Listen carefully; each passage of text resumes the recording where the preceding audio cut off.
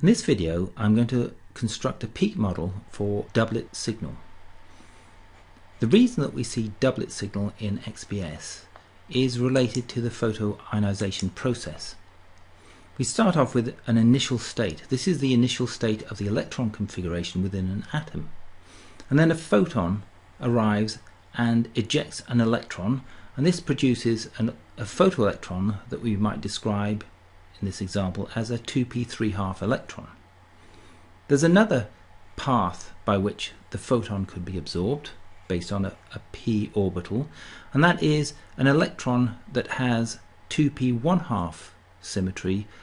When it is ejected, we produce a different final state, and these two final states have different energies. So we see a split in the signal, and that's what we observe in practice. We see in the argon 2p spectrum a split in energy that is characteristic of an argon 2p photoionization. Now in general though, the ratio of the peaks that we see in a doublet is dependent on the orbital, and in this case the p orbital. We can arrange the electrons and their energies that are equivalent in two ways for p orbitals. We have 4 electrons that are associated with the quantum numbers 2p3/2, and we have 2 that are associated with the quantum number 2p1/2. This indicates that when we have photoionization of electrons with 2p3/2, it should be twice the number as we obtain for 2p1/2. And hence when we look at the argon peak, we can see a pair of peaks that are in a ratio that's close to 2:1. So this is the first indication that we are looking at doublet peaks rather than some type of chemical shift that might indicate different oxidation states of a material. We are genuinely looking at shifts that are associated with the physics of the photoionization process. And this is important for peak fitting because we can use this to construct constraints that help guide the peak model to a more reasonable solution than if we don't use any constraints at all. I will now construct a peak model based on observation of what I can see in the data based on one spectrum. I'll bring up the quantification parameters dialog window, and this provides options for creating a background and also component peaks based on synthetic line shapes. So first of all, I'm going to create a background, and the background is, in this instance, a linear background. I'm going to change that to be a Shirley background. So now I have a Shirley background, which is a very common background used in data such as these. I would like to also change the number of data points that are used to calculate the endpoints of the background. So if I change the average width to 10, then these vertical lines indicate the range of data bins that are used to calculate the point at which the background meets the data. So this is the start and this is the end, and pretty much the use of 10 data points, provided it doesn't cause the range of signal to go into the peak in some way or some sort of structure, that 10 data points either side of the datum that would otherwise be used to calculate the background, that gives a reasonably stable background calculated across data such as these. So once we've produced a background that represents the inelastically scattered signal, that is to say signal that would have been photoelectrons but for the fact that they were scattered within the material en route to the detectors, the scattering causes them to lose energy, and so they appear as this background. But what we're interested in a peak model is the photoelectron signal that has not lost any energy en route to the detectors. Creating a peak model involves constructing a set of component peaks. So I could create one and then make some adjustment using the mouse, and I'm holding the shift key down to adjust the width without causing the height of the peak to change, that has allowed me to position one of these peaks in this spectrum. So adding another peak, well, it has been positioned where the residual is the greatest, so I'm going to move that on the basis of my previous discussion that I need to have peaks appearing in pairs that have a given relationship in intensity. So I'd like to now impose the relationship that this is a doublet peak from a p orbital by ensuring that the area between these two components are in the ratio 2:1. So now that I've created a doublet pair, I can create another doublet pair easily by copying these. So I've selected the component that is controlling the area in the sense that B, this green one, is half the area of A. So the constraint A star 0.5 is forcing that relationship, and so I describe the component parameters in A as being the controlling parameters for this particular constraint. So if I press the copy button, this and also any components that are linked through constraints to this particular component will be copied and can be pasted into the data. So now I've got here a red one, that's my original one, and a blue one, both identically positioned with the same parameters. If I want to move the blue one, I hold the control key down, and that will cause me to pick up the later ones in the list that we see on the components property page as the component I'm interested in. If I don't have the control key down, then I would pick up A. So I'm holding the control key down so I can pick up C, and if I just drop the intensity of C, I get to see what D looks like too. So I can now move D and I can move C, and I end up with 4 peaks that seem to represent the data that we see here. Now, having placed a constraint on the area, the next maneuver would be to fit these peaks to the data. So let's see how well that fit worked. Well, we've got something that is somewhat consistent with pulse counted data. It's about unity for the residual standard deviation. The residual itself is reasonably good. There's a bit of a anomaly here in terms of the relationship between the envelope and the data itself. The envelope meaning the sum of all the component peaks, that must model the data, and if there's a disparity between these two, then we see it in the residual, and that's what this dip here and this rise is. There's something not quite right here. So that might make me believe that I need to adjust my line shapes. I perhaps take LA60 rather than LA20. LA20 is closer to a Gaussian, LA60 is closer to a Lorentzian. So let's try that in all of these peaks, and I can input the equal sign anywhere in the string and press return, and that will cause the line shape that I've entered to be transferred to all other line shapes in this list of components in the peak model. I get a dialog window saying exactly that update line shapes in all components, yes, and you can see there's been a change, and even without fitting, the residual is now better in terms of a residual standard deviation. When I say fit, then I have certainly got a residual that suggests that this is a good approximation to data. The question still remains whether this is actually a physically meaningful peak model. Now, if I choose to look at the data set itself, it's apparent that these data have been measured multiple times. So let me scan through this list and observe the different spectra, and we see very similar spectra throughout this list.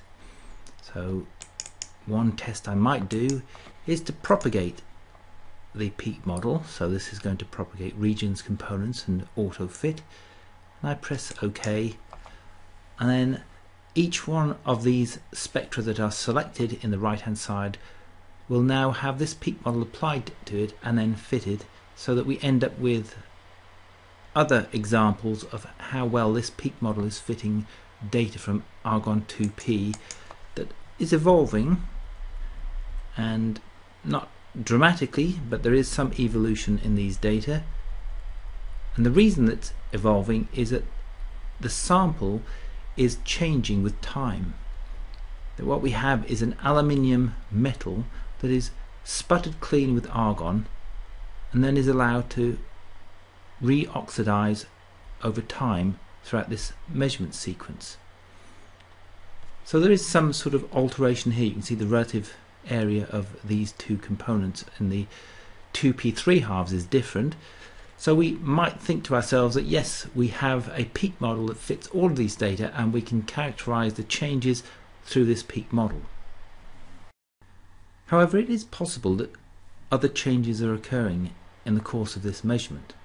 We are observing, for example, in the aluminium, changes that reflect the oxidation, changes in the relative intensities, and also the bulk and the surface plasmons. There's something happening, as we see in terms of these colours, over the course of the measurement. So we might expect to see changes also happening in the argon 2p.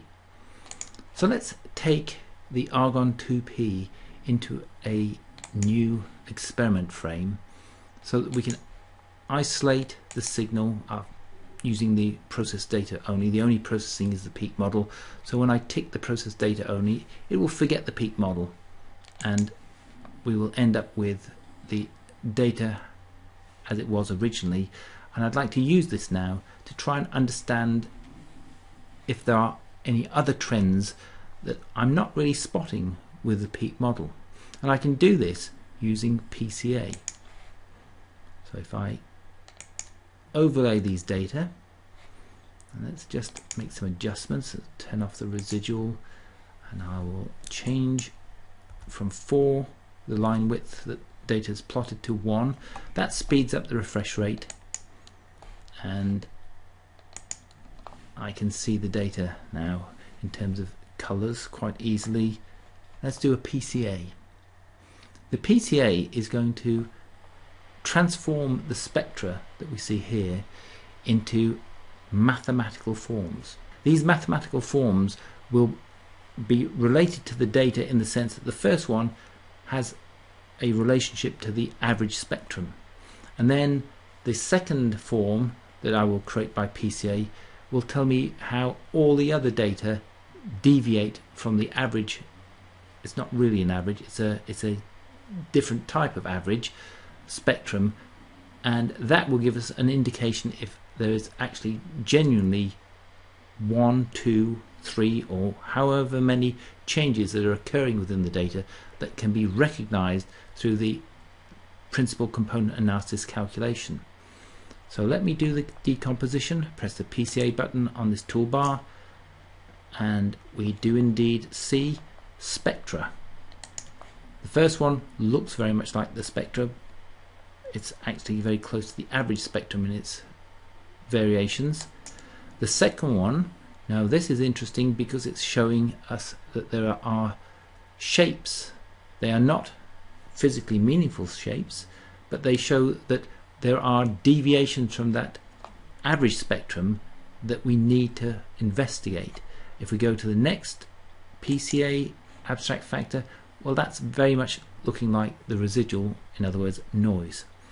So on that basis, I believe that there are two abstract factors, the average spectrum and the deviation from the average spectrum, that we can use to reproduce all the data, and in doing so we can remove some of the noise.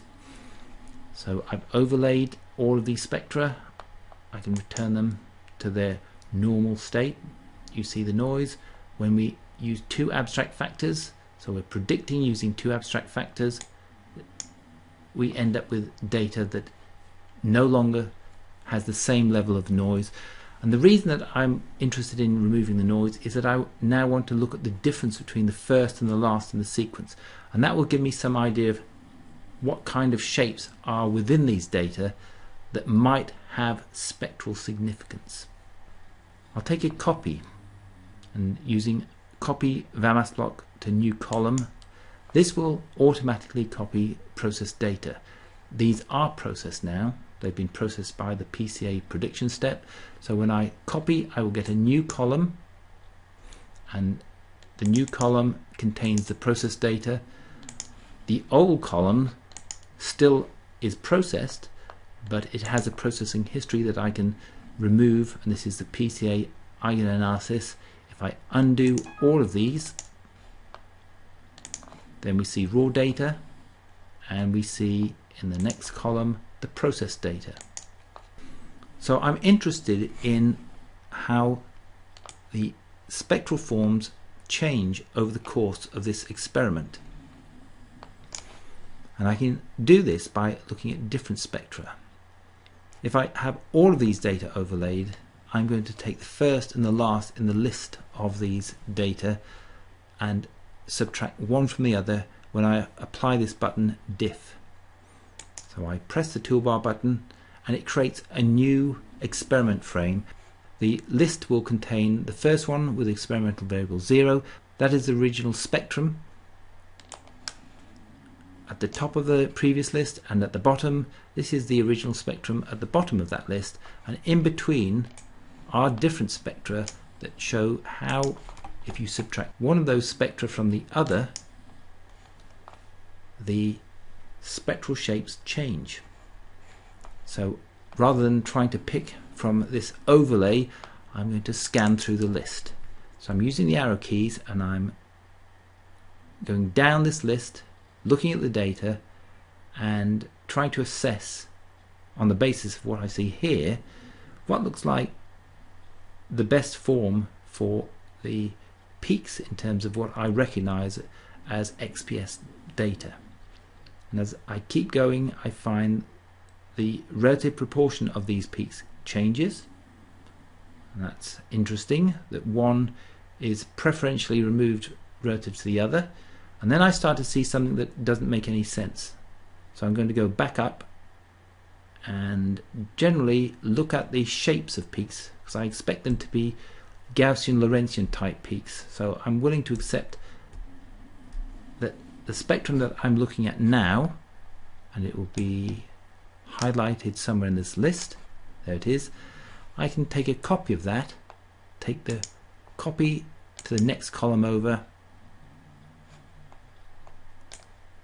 and let's see that it's there. Yes, that's the copy. I use the arrow key, move across, and then I can go down the list once again and look for the alternative different spectrum. So the idea is to pick two spectra from this list that represent the more significant changes in the data that we don't really see in the original spectra. So here's an example. This is looking quite interesting. That we've got now doublets in this argon 2p that have a different proportion from the first one that I selected, this one here. So let me copy that one to a new column. This is more bookkeeping than anything else. I'm simply wanting to have access to selection of the two VAMAS blocks that I thought were interesting. And now this is telling me that there is the possibility that we do not just have two peaks, that we have more than two peaks.